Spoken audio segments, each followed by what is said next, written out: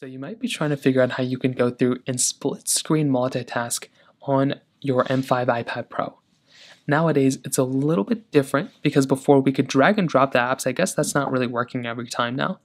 The best way to do this is by setting up the windowed approach. So let's go and make our way over to our iPad settings. Tap on multitasking and gestures, which is right here.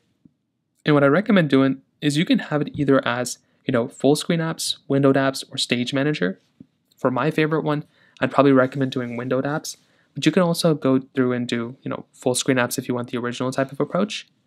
Then what you can do is you can go ahead and start opening up some applications. So let's go and open up our internet browser. What you will see is a little option in the bottom right. It's a little indicator. What you can do is you can go through and you can go ahead and drag this indicator down or up and kind of make it as big or as small as you want to. So you can go through and drag this indicator up just like this, make it as big or small as you want to, and this is actually a window now.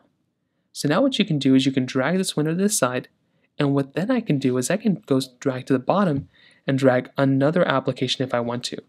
And then I can drag this one over, right? I can make this one smaller as well.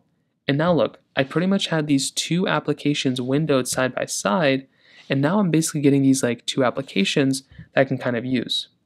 Now, I actually prefer this approach a little bit more because they're actually full-on windows, and you can see they actually overlap to one another.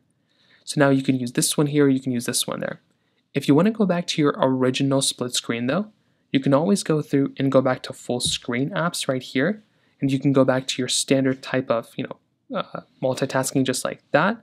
And then if you want to, you can go through and just like before, you can kind of drag and drop an application if you want to, and that should go through and give you the same type of capability as well. So that pretty much covers it up there.